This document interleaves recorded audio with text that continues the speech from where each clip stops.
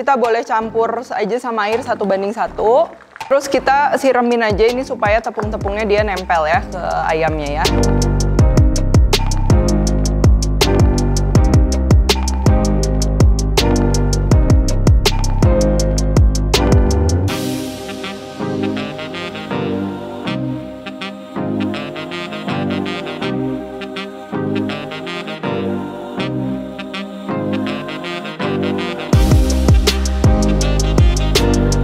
Hai guys, buku resep aku yang bertemakan Indonesian Fusion Food sudah tersedia di seluruh Gramedia dan toko buku Gunung Agung. Kalian juga bisa beli melalui Tokopedia, Shopee, dan Bukalapak dengan keyword Indonesian Fusion Foods. Yuk segera beli, jangan sampai kehabisan. Halo, welcome back to my channel, Devina Hermawan. Hari ini kita akan bikin ayam goreng rempah ya, atau ayam goreng kunyit. Nah, jadi ayam gorengnya tuh dia luarnya tuh crispy, dalamnya wangi banget rempah, dan biasanya ini banyak dimakan sama nasi lemak atau nasi kandar ya. Kalian yang sering ke Malaysia, ke Singapura, pastinya udah familiar. Tapi buat yang belum familiar, kalian bisa coba karena cukup simple tapi hasilnya enak ya. Dan abis ini juga, abis video ini nih, kalian jangan lupa juga nonton episode aku bikin nasi lemak pakai rice cooker. Itu praktis banget tapi rasanya mantep. Oke, langsung aja. Jadi hari ini aku akan pakai ayamnya tuh pakai potongan paha bawah.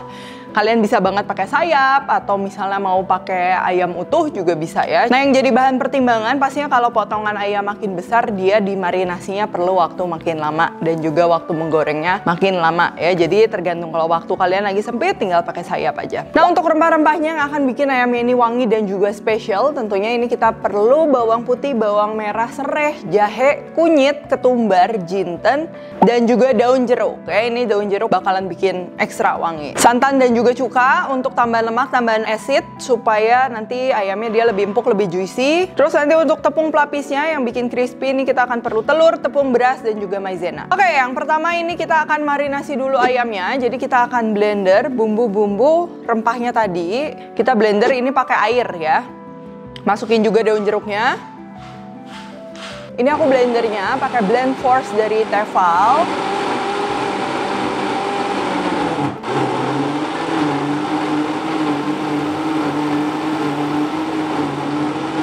Terus kalau udah kita blender, ini aku akan saring. Kita cuman ambil peres airnya aja ya. Jangan lupa diperes supaya semuanya dia keluar sarinya. Nah, kenapa kita nggak air blenderannya tadi semua masukin? Karena nanti akan banyak ampas dan pada saat digoreng, kalau misal kegoreng itu rasanya juga dia kurang enak untuk dimakan dan juga kadang jadi gosong gitu. Jadi kita ambil airnya aja.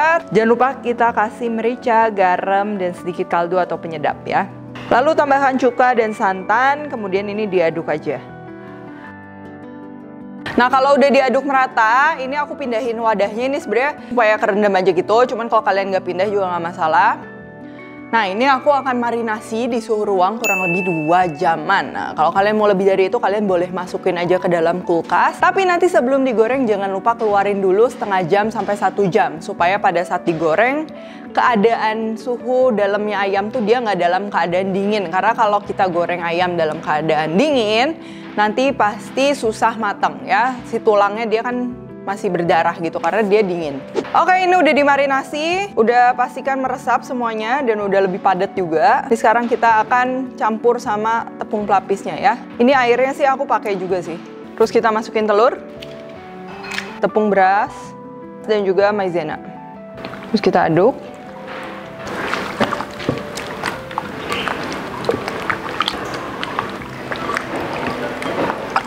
Nah, di sini aku akan goreng menggunakan non-stick pan dari Tefal. Ini yang Natura series, ukurannya juga macam-macam.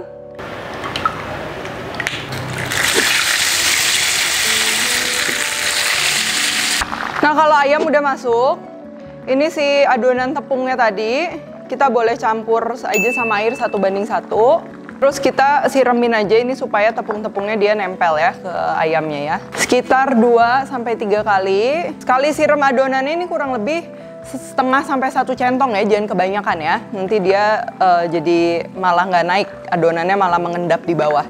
Nah, kurang lebih kalau udah disiram-siram gitu, tuh ayamnya udah ke coating, udah menarik kayak gini. Ini boleh kita aduk-aduk kayak gini, biar merata.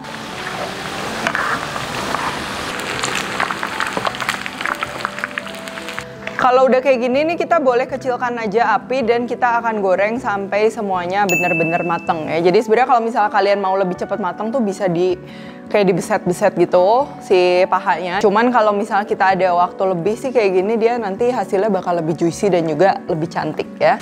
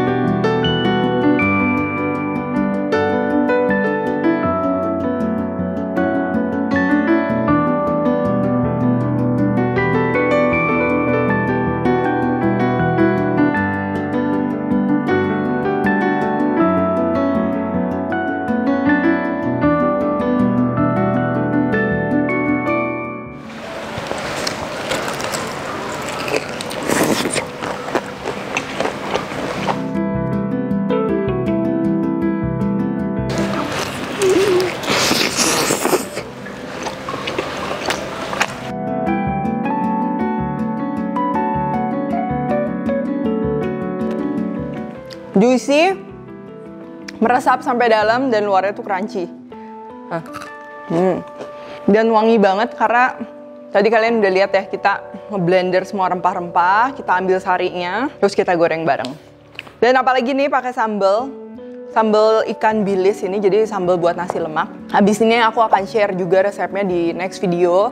Nasi lemak ya, buat kalian yang belum tahu nasi lemak tuh jadi kayak nasi uduknya orang Malaysia. Tapi nggak cuma di Malaysia sih, sebenarnya populer juga di Singapura. Kalau yang kangen, kalau nggak bahkan yang belum pernah coba, ini wajib kalian coba ya, praktis dan juga rasanya juga enak. Oke, kalau gitu kalau kalian recook juga jangan lupa tag ke @devinahermawan @devispantry, like, subscribe, share dan lain-lain. Stay tune terus and see you in the next video.